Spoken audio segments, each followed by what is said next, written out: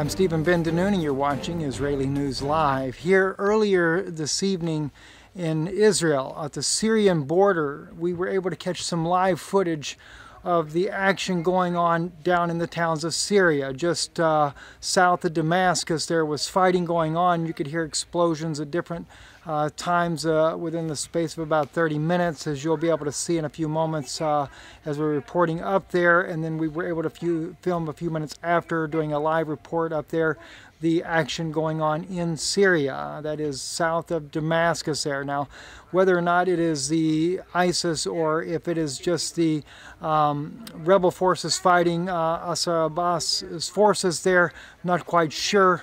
But take a look at this footage here that we took earlier, along with some of the photos that we took as the Israelis also are poised with their tanks on the Israeli side of the border there, watching closely, along with United Nations forces there, watching closely what is happening in Syria. Shalom Chavrim, I'm Stephen Ben Danoon, and you are watching Israeli News Live.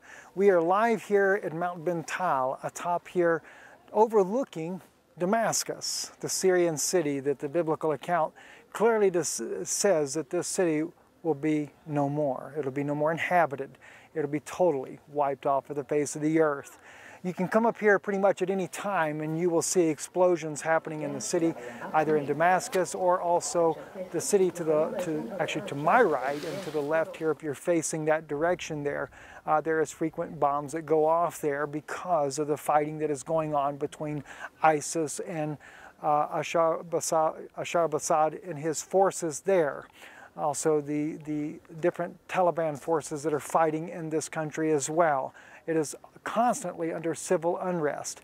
In the valley below, we have Israeli tanks that are staged in different areas, as well as we have on the mountain here, we have United Nations forces, observer forces here that is watching Damascus with telescopes to see the events that are taking place in the city below. I'm Stephen Ben Danoon with Israeli News Live, atop Mount Ben Tal. Shalom.